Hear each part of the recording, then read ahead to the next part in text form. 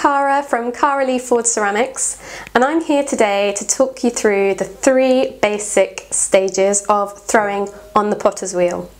Those 3 stages are centering, coning and cylinders. I'm going to talk you through each of those processes step by step. Let's get started.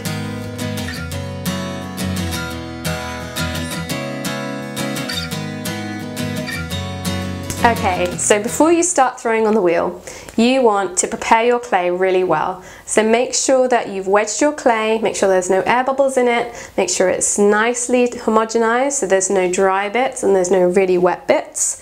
And you want to make it into a ball like this because you're throwing on a round wheel which is going around.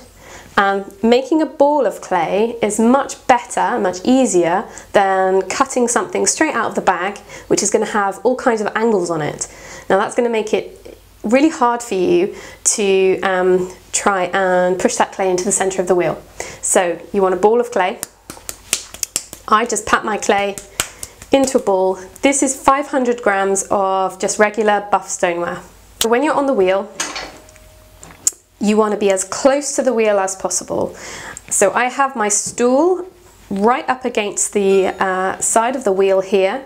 Sometimes the wheel has a built-in seat, so you want to sit as close to the wheel splash pan as you possibly can. So my inner thighs are touching the splash pan of my wheel.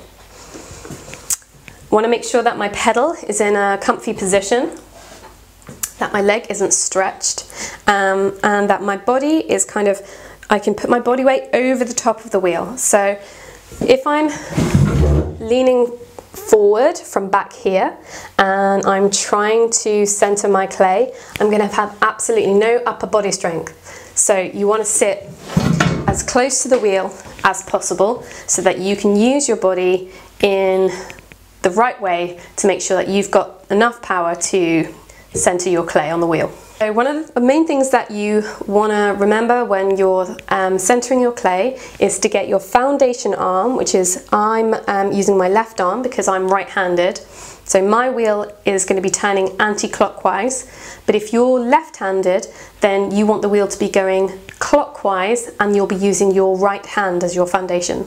So if you're left-handed, you just need to mirror exactly what I'm doing, but it works both ways. So I'm going to be using my left arm, that's going to be my foundation, and I'm going to tuck my left elbow into the crook of my hip. So where my leg joins my body, that's where I want my elbow to be, and that's going to be my foundation arm, and that's going to keep my clay in the center of the wheel. And that's going to mean that I'm not going to have to use my muscles to center the clay, I'm using my skeleton, which has got much more support. I also use warm water, just because if you've ever tried to unlock your front door with a key when it's really, really cold outside, you know how difficult that is for your hands. So if you're throwing with cold water, then your muscles and your ligaments are going to be cold and they're not going to be as flexible and as easily to respond as they would be if you're throwing with warm water. Always a little bit nicer to throw with as well. So I'm going to get my sponge in my right hand, and I use a natural sponge here, responsibly sourced, and that holds a lot more water in it, and that can provide a constant dribble of water onto my clay so it never gets dry. You don't ever want your clay to get dry while you're throwing because that causes torque, that causes friction, and that means that your clay will be pulled off the center of the wheel. So with my left hand in the crook of my hip here, so my elbow's in the crook of my hip, clay is going to be being pushed into this part of my hand. That's the only part that I'm using. I'm not going to use my fingers because if you grab the clay like this, then you'll be pulling more water off it. You're going to be making the clay dry, and that's going to cause that friction that we don't want. So just this part of my hand, I'm going to have my sponge completely full of water in my right hand, and that's going to be pushing down. So firstly, I want to throw my clay down into as close to the center as the wheel as possible.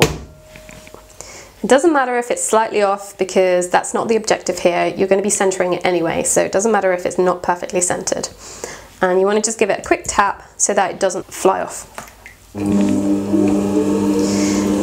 Now I've got my elbow tucked in my hip and I'm pushing against the clay here, just with this part of my hand, and I'm keeping the clay moist with the sponge in my right hand, and then I'm just going to be leaning in towards the clay, and that's going to force that clay down and into the center of my wheel. So a really important thing to think about is the speed of your wheel. You want your wheel to be going at full speed while you're centering. You don't want to be doing any of the work, you want the wheel to be doing the work. So this part of the clay is perfectly centered. This part is a little bit wobbly, so I'm just going to adjust that. And how I do that is I'm just going to increase the pressure down and in very slightly, and just allow the clay enough rotations to move perfectly into the center of the wheel where I want it. So there you go. That's my clay centered.